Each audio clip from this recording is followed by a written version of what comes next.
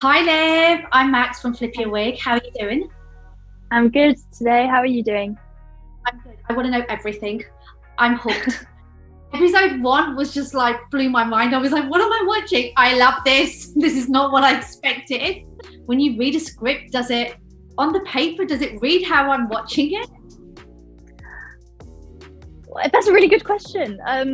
I mean, yes, it does, and it doesn't. I mean, when I read it, I imagined it very differently.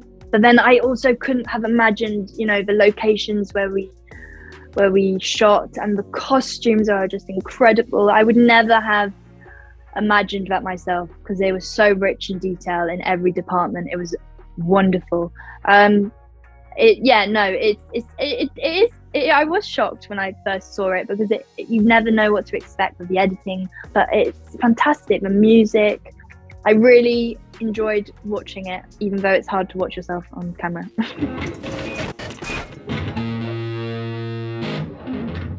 My story begins when I was a young girl. I was alone in the world. My first impression of my fellow man was less than favourable.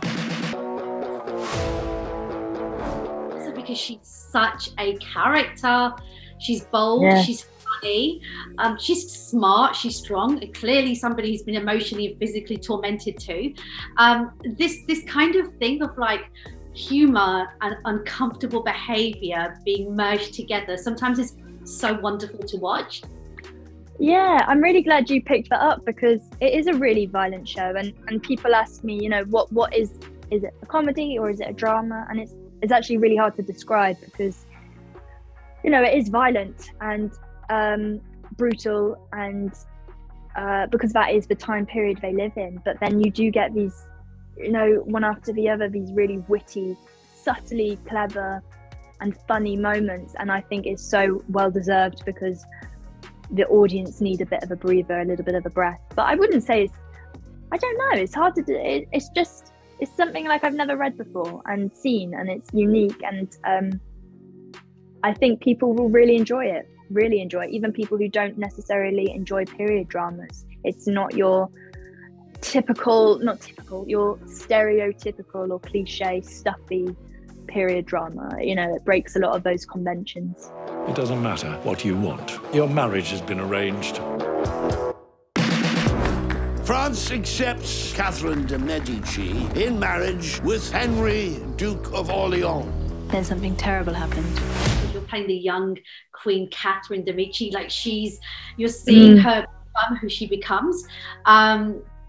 When you find out Samantha Morton is the grown-up Serpent Queen, I'm a fan of hers, absolutely. Are you freaking out a little bit when you're thinking? Yeah, of course I am. Of course. I mean, I'm really glad because I've watched the first three, and I'm really glad I actually didn't see Samantha's performance whilst I was shooting because I would have been too overwhelmed, and imposter syndrome would have come out. I mean, she's a wonderful, wonderful actress.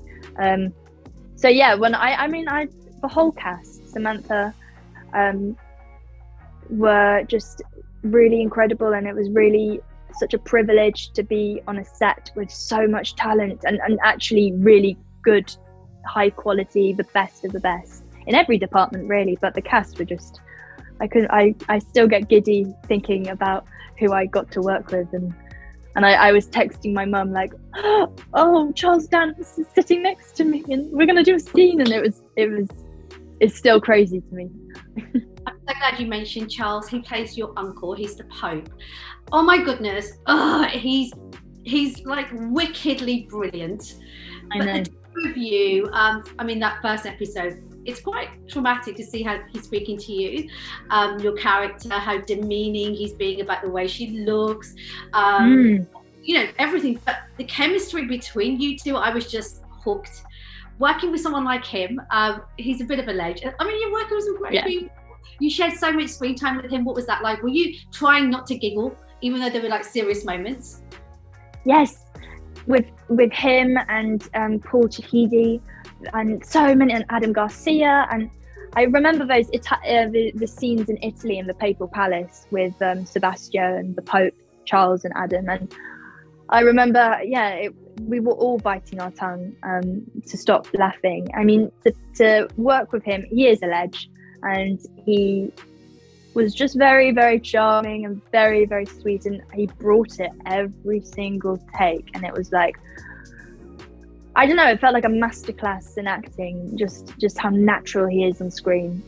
Loads of people, but like it was really amazing to watch in the flesh, 2 meters distance between us. But yeah, their relationship on camera is horrible. I mean, there's no love there at all, and he is very degrading towards her, and she kind of has to survive, so she kind of has to just put up with it until, you know, she gains enough power to be able to tell him to do one. Not that she, you know, ever does, but there's a certain quiet rebellious streak in her that I think is apparent in the first episode especially. Yeah, I fell in love. But I was wrong. Do you know what I learned that day? Never trust a single soul. Every girl loves a makeover. You know, we've grown up watching shows like this. I'm like, oh my God. And literally, you've got those glamorous gowns, shoes that look super uncomfortable but incredible on, the makeup, the hair. What was that process like for you, Liv? I mean, I thought, the costume and the makeup were incredible. At times I did feel quite like a show pony. Like I felt like, because it's just so over the top, which was the aim. And I felt sometimes a bit ridiculous coming on set with these massive costumes and big hair pieces and crazy makeup. But I also felt very cool. Like it was my time to govern. The only way I knew how. Perhaps if we gave him the proper incentive, he would tell us the truth. Cut off his finger. What? She's such an interesting character. I'm wondering, at the end of the process, what did you take from her that you thought, I like that. It's going to help me a little bit as me Liv. Was there anything? Yes. Again, that's a good question. I think what I hope I took away from her is her bravery. She was an incredibly brave lady, young person, and whilst she was in a very male-dominated, degrading, you know, misogynistic, patriarchal, let's go for it, but you know, court, she held her own, and she was quietly calculating and assured. And I think, and she outsmarted them all, really. She outwitted them all. She was cleverer than them all. And for me, I think I whenever I maybe feel the imposter syndrome of not belonging like she did as a foreigner as well, and as a woman, I'll take that power stance and like she did with the corset and carry on. Yeah, maybe minus the corset. Maybe minus corset. Oh God, you can't breathe. Listen, you're wonderful in this. You're brilliant. I can't wait to see the rest of the series, and wishing you so much more success. Thank you for the chat today. Have a nice day. Thank you. You too. Bye-bye. When you find life conspiring against you, you must change it to your favour, no matter what the cost. Are you with me? I am with you. None of us are safe. You have a serpent in your midst. Feels good to be bad.